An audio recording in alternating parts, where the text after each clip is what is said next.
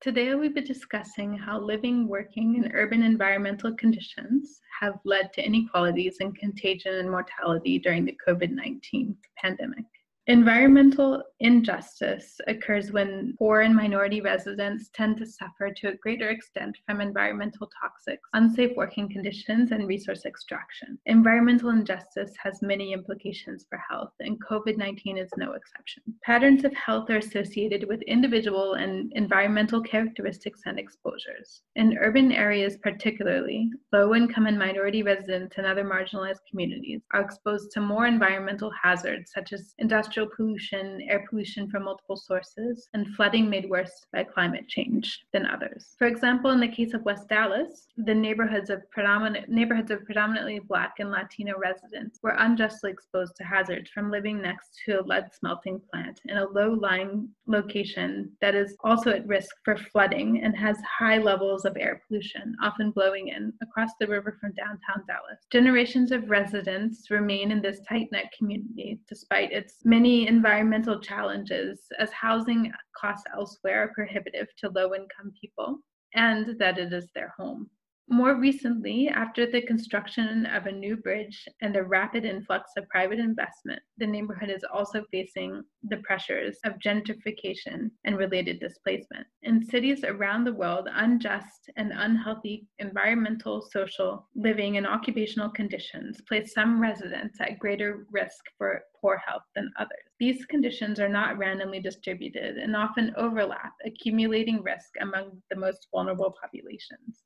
Like in Dallas, many cities are very socially inequitable, and this manifests itself in the spatial distribution of health outcomes, where marginalized groups face worse health and lower life expectancies. This map of Barcelona shows life expectancy by neighborhood, demonstrating an almost 10-year difference between the neighborhood with the highest life expectancy and the neighborhood with the lowest. This pattern of poor health, demonstrated in the last slide by differences in life expectancy, can also be seen by examining rates of COVID-19 cases and death. Many of the same neighborhoods with lower life expectancies also had more cases of COVID-19 as of May 11th, 2020. This cannot be explained by a difference in the distribution of people by age, as the statistics shown on this map have been standardized by age.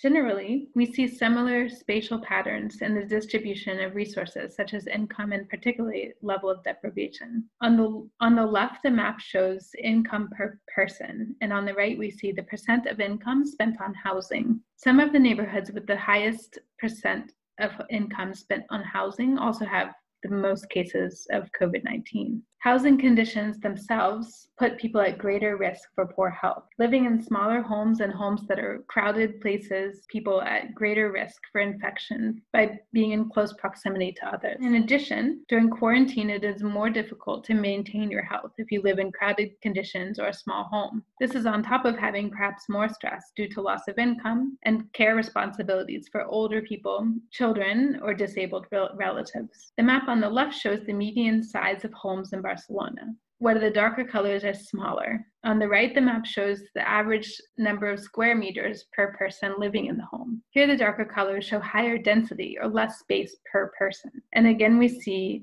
a similar pattern to the map showing the cases of COVID-19. Already in wealthy countries where data is available by race or ethnicity, we also see an undue burden of COVID-19 among non-white minority populations. For instance, in the UK, we see that Black Caribbeans are almost 3 times as likely to die of COVID-19 as the white British population, and this far exceeds the expected additional burden among this population. Other populations at high risk include refugees, imprisoned populations, homeless populations, and residents of nursing homes and other institutions. These outbreaks also mean that workers in these institutions serving these same populations are also at greater risk. In March, the Spanish Army began a process of disinfecting nursing homes across the country. They discovered many residents who had passed away, presumably due to COVID-19, their bodies left abandoned by overwhelmed staff. As of May 10th in Spain, almost 18,000 residents of nursing homes had died, and this is likely a low estimate. Around the world, outbreaks of COVID-19 have been particularly intense among institutionalized populations, such as residents of nursing homes, many of whom are elderly and or suffer from other comorbid conditions, placing them at greater risk for infection and death. Other outbreaks have been reported in refugee camps and prisons, other institutionalized populations with poor living conditions, living in close proximity and with no control over their environments. In addition to individual exposures, such as living in small homes with worse quality, having lower incomes and level of education, and general less access to resources, poor environmental conditions can place these communities at greater risk for contagion and death. The same exposures that put residents at risk for poor health in general, manifesting as chronic conditions such as obesity, cancer, hypertension, and respiratory conditions such as asthma, also have implications for risk of COVID-19. Therefore, if you have a chronic health condition, such as a respiratory disease, heart disease, or obesity, you are also at greater risk for contracting of and dying from COVID-19. If you're a poor or a minority, you are more likely to suffer from any of these chronic conditions and more likely to live in unhealthy conditions and near environmental hazards, placing you at greater complex and multiplicative risk for poor health. For instance, many of these overlapping risks are embodied in the outbreak of COVID-19 in Detroit, Michigan. Detroit was once a thriving city of 1.8 million, with the home of many auto companies and related industries. As the auto industry declined, the city lost jobs, resulting in widespread poverty and many abandoned and dilapidated buildings. The city was further hit hard by the 2008 financial crisis. The population is now just 700,000, less than half of what it was, and is one of the poorest cities in the United States. Many residents lack access to health care, transportation, and even clean water, and the rates of obesity, diabetes, and hypertension are higher than in the state or as in the country as a whole.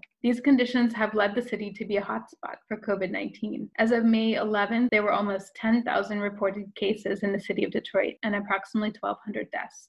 A preliminary study published in March by a researcher in Germany showed that out of the 4,443 deaths from COVID-19 that had occurred as of this time, 78% were in 5 regions in northern Italy and central Spain. These same 5 regions had the highest concentration of air pollution. These results indicate that the long-term exposure to air pollution may be one of the most important contributors to mortality from COVID-19 in these regions. One reason that air pollution may be a risk factor for death due to COVID-19 is that air pollution is a risk factor for many of the same chronic conditions that make people more susceptible to the virus. For example, they found that 79% of COVID-19 patients also had hypertension, which is also linked to air pollution. This was also the case for diabetes, heart disease, and kidney failure. Furthermore, nitrogen dioxide exposure, the type of air pollution they measured, is linked to the respiratory diseases like asthma and chronic bronchitis. Although this was a regional level analysis done early in the progression of the pandemic, in most cities, lower socioeconomic status and minority residents are more likely to be exposed to environmental hazards and other types of pollution, such as air pollution, although this is not the case in Barcelona. Lower income and minority residents are also likely to hold low-paying jobs that are deemed essential, meaning that they both earn less than others in white-collar jobs and are put at greater risk by continuing to work during the COVID-19 pandemic, and often in unsafe conditions, particularly during an infectious disease outbreak. These conditions include working in lower-level healthcare positions with patient contact or cleaning healthcare facilities with known outbreaks, often with less training than doctors or nurses, less pay, and less likelihood of having the appropriate personal protective equipment. Such workers are often under-recognized, underpaid, and underprotected.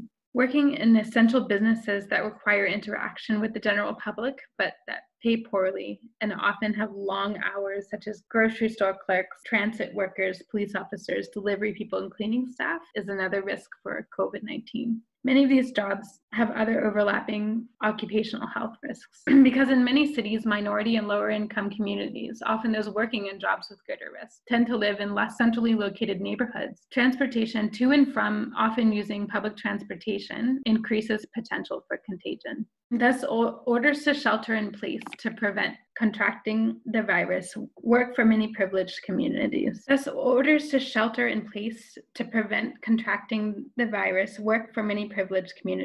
But such an order presents a challenge for essential workers and those with no home or inadequate housing, or who face any number of poor social or environmental conditions. For these communities, this challenge is not always considered. The ability to shelter in a safe and healthy place is not shared by all. This does not just put poor and minority groups at greater risk for COVID-19 and contagion and mortality. It also has long-term implications for lasting inequity already embedded in society. It is not a one-way relationship in which poor and minority communities are at greater risk for illness and death, because social injustices already existed, placing these communities at greater risk for illness in the ways I just described, and at greater risk for economic disadvantage, to have less of a social safety net during times of economic and social stress. These same communities are likely to face an unjust burden in overcoming the pandemic and its economic consequences. As non-essential workers are losing their jobs or facing less pay, these hardships affect lower-income communities more and make it more difficult to overcome the pandemic in the long term. Neither the global impact of the COVID-19 pandemic nor the full scope of associated injustices have been fully realized. Thank you.